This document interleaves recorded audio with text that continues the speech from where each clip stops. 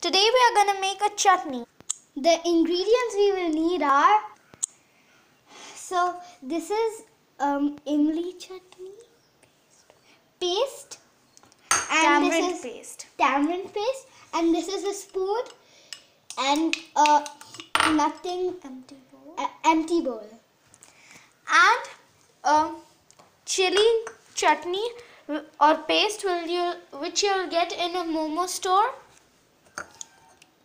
or you can make it at home, and lemon juice with a bit of sugar, half a teaspoon of sugar. So let's start.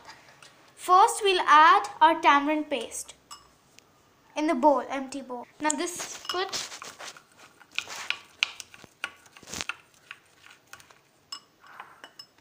and now the lemon juice with sugar.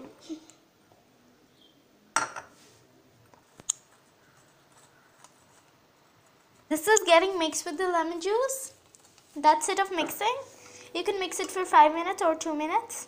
Now we'll put our chili content.